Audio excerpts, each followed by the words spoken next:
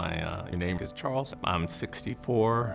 I was diagnosed with early stage prostate cancer in 2022.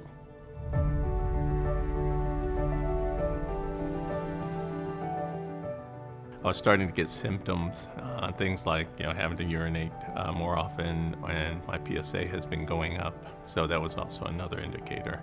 But I really talked to my brother-in-law. Both my sister and brother-in-law are doctors. He said I'd recommend proton therapy. That seemed to be the least impact, least effect of most of my patients. So I came into Winship to talk to somebody over here, and I think it was really great. A lot of times when you go into the hospital environment, you kind of feel like you're just on an assembly belt, just being treated like another number or something like that. But they were very friendly.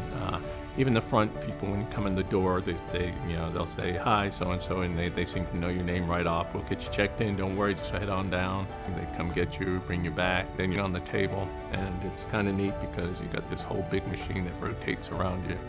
You feel like you're in something from the future. Then it comes up, looks, and then does about a minute to do one zap of the protons, and then goes to another direction to zap it from a different location. And after that, you're off. So it's about a 15-minute process once you're in the room.